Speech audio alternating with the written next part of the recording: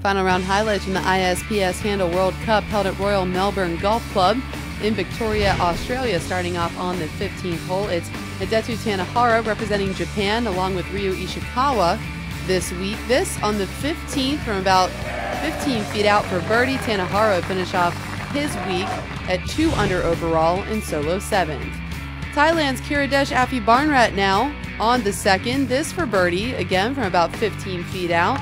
3 straight rounds of 70 to end his week at 3 under overall. He would finish in a tie for 5th with Ishikawa. Matt Kuchar on the 6th. Remember, he is our defending champion in the team portion of this event. He played with Gary Woodland last year and was looking to defend with Kevin Streelman. That did not happen, but he did have a fantastic shot there on the 6th. He would go on to birdie that and finish at 6 under overall. Adam Scott now on the 1st.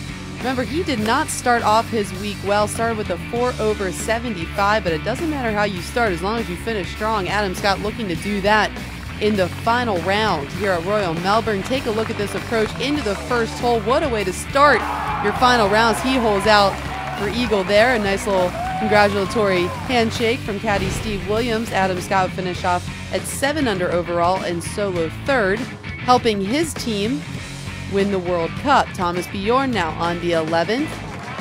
As he chips it up to within 3 feet, he would go on to tap in for birdie there. He would finish as the runner-up in the individual competition of the World Cup. Over now to Jason Day. 2 titles on the line for Day. Again, playing in that team competition with Adam Scott and looking to win the individual title. Well, how about a hole out for eagle there on the 6th? You know things are just going to go his way on Sunday. An emotional win for Jason Day. He has not won since the 2010 HP Byron Nelson Championship. Has come so close so many times. And again, an emotional win for him as he played with a heavy heart, losing 8 family members in the typhoon in the Philippines late last week. Jason Day able to play though and successfully win the World Cup for his country and take his 2nd win of his professional career.